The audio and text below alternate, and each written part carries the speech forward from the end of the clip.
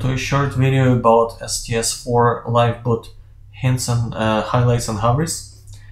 I have a problem in my app, right? And in owner's request mapping that my owner search service returns empty results. So I found the owner's request mapping and I can verify that with the live hint that I have here, right?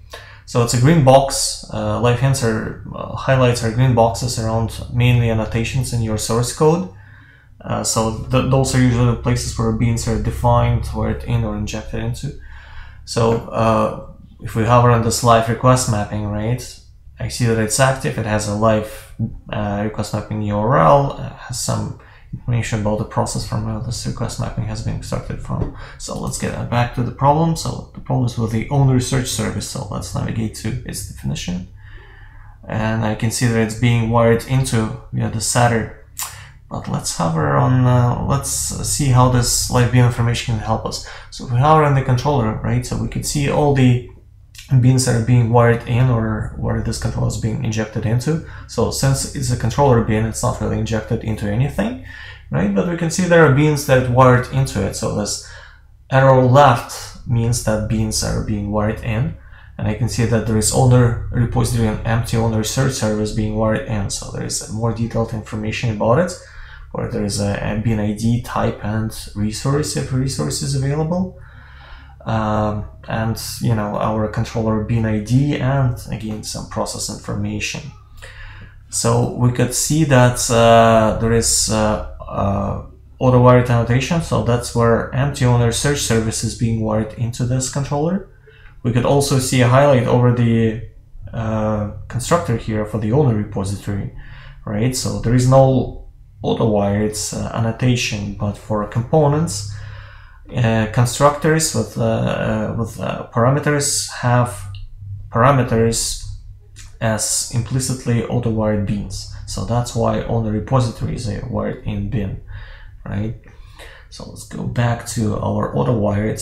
You can see that I have to hover on a highlight to get the information. So if it's too annoying, you could turn on code lens preference, right? And that would show you some little summary of what the hover is going to be about. So for beans, it gives us beans that are being auto-wired in this bean and where this bean is being injected into, right?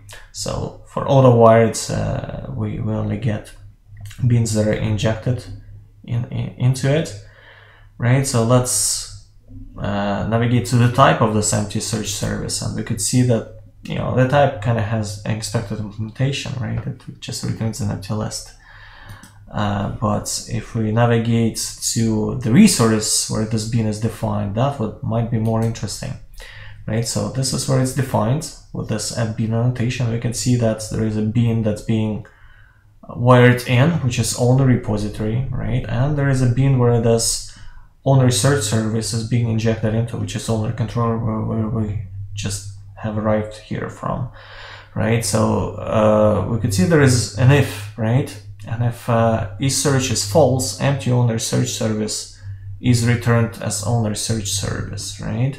So let's see why properties eSearch is false. So it's coming from properties, which is again an auto-wired bin. So let's navigate to its type because something might be wrong with the type, right? And we can see that it's configuration properties, right? So there is a pet clinic owner's prefix. So pet clinic owner's search is externalized property by default false, right? So let's try and fix this property in the application YAML file. So it's pet clinic owner's search. Let's set it to true.